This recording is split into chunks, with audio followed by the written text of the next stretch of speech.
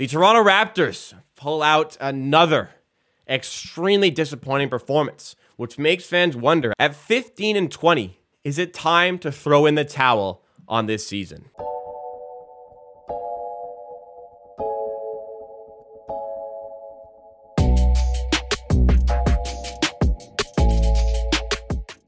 Welcome, everybody, to Amateur Hour. We're going to talk about the Raptors' loss to the Grizzlies. They lose 119-106 in this one.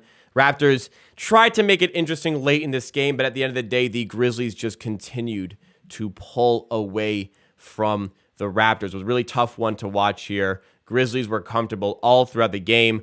The Grizzlies got out to like a 13-4 lead, and then I think at one point it was 25-20.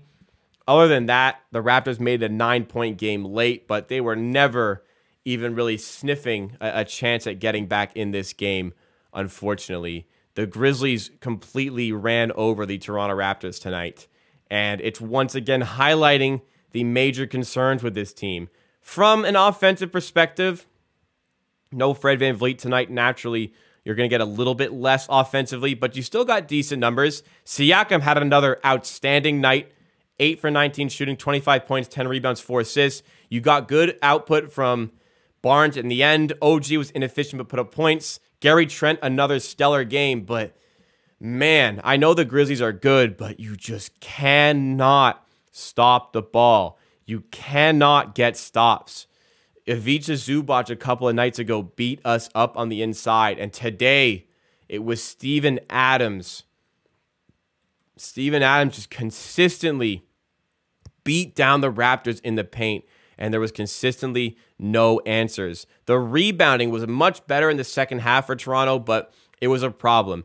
The Raptors still do not have a rim protector, and until they can address that issue with the team, they are going to be going nowhere this season because, oh my goodness, there's just nobody here who can stop the ball from going in our own basket when it's in the paint. As we get to the points in the paint in this game, I think it's going to be rather ugly unless the Raptors made it respectable late on. Steven Adams dropped 14 points tonight. He had 17 rebounds, and he had 8 offensive rebounds. He also got 3 assists. One of those assists occurred on a jump ball. It was a jump ball that he just batted forward, and Ja Morant was wide open and went and laid it in. Like the simple things like that consistently plagued the Raptors all game. Picking up shooters, how Desmond Bane can be wide open for a catch-and-shoot 3, not like he's a top 2 3-point shooter in the NBA and you leave him wide open.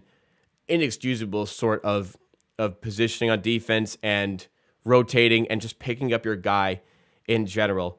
Also for the Grizzlies, you let Dillon Brooks absolutely explode on you, which is annoying to see. Ja Morant had 17 assists. Oh my goodness. Their bench contributed in ways that they needed them to. Brutal game from a defensive standpoint. Absolutely brutal game from a defensive standpoint. At least there was some decent things to talk about offensively. Siakam, like I said, another really good night for him. Barnes was atrocious in the first half, came alive in the second half, ended up having a 14-point double-double. I really question Nick Nurse starting Hernan Gomez and Koloko, 2 guys who are dead on offense and don't give you anything. Another game where Juancho really does nothing for you all game. Also another game where OG Anunoby's plus-minus is horrendous, as was Siakam. Somehow you get a plus 10 from Boucher. Dowden looked really good and should earn some more minutes. Flynn, back to kind of what you normally got from a 2 for 12 game. We'll see if he can bounce back tomorrow against the Suns. Another really good game for Gary, albeit it's met with some not great defense. You're consistently getting good shooting performances from Gary. I think it's time to start playing him more minutes in that 6-man role. The team stats where we're going to really heighten where things went wrong. The Raptors actually, again, don't shoot the ball particularly bad. From 3, they do from the field. Memphis were all over us on offense.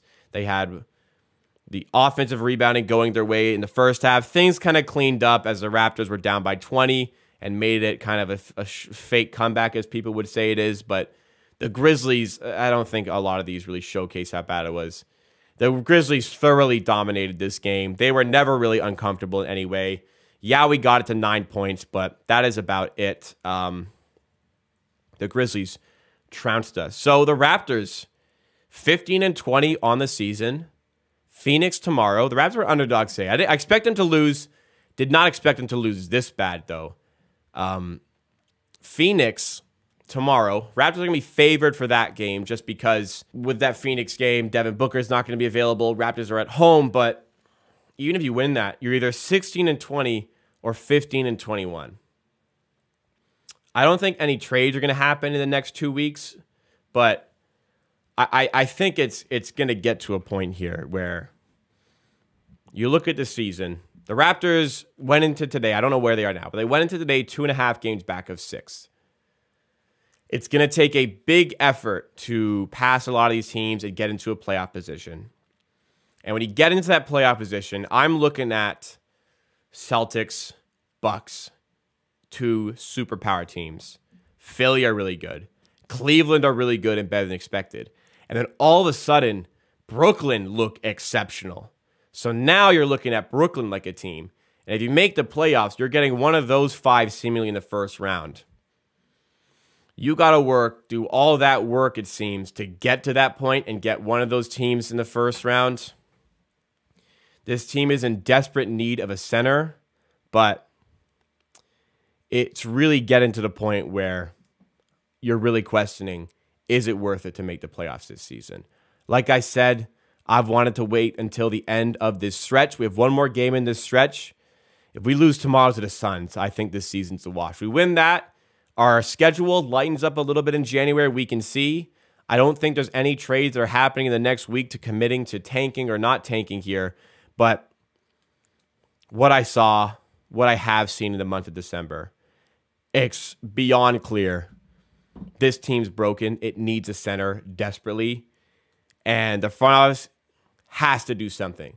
They either need to get us the center we desperately need, or they need to commit to selling the players like Gary Trent who are on expiring contracts and bringing in the assets. They cannot leave this team how it is. They absolutely, positively cannot leave this team for what it is, because this is the second game in a row and many in December where they get completely and utterly destroyed in the paint all throughout the game. I actually didn't even check the points in the paint from this one. Let's pull that up here.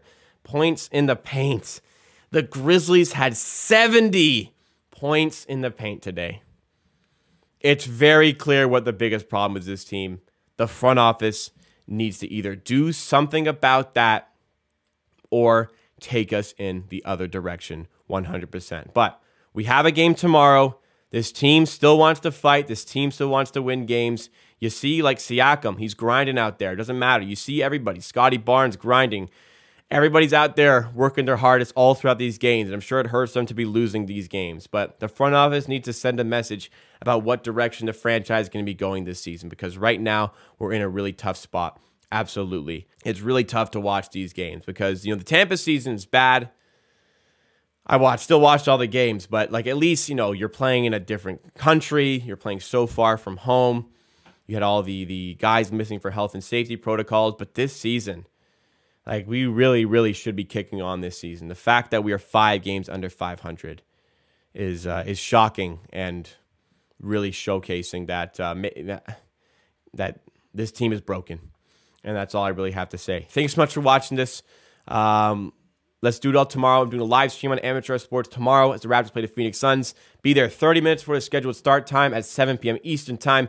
Please drop a like if you enjoyed the content. It goes a long way to supporting and helps us get on some more recommended pages. Really does help out with the YouTube algorithm. And subscribe for more Raptors content just like this.